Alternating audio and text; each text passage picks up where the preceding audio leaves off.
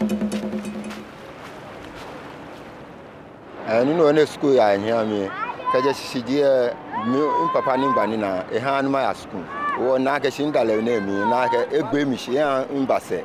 Wo sani ka mi ni ya bi ko sani ma force ni na kan bile ma bo mode ni le hu ya school ko ni wo se be ni etomi ni wo se ka to na kan mbile na kan no ha ni enyo ya school wa. Margaret Amamon is Victoria's mother. She collects the fish to smoke and sell later.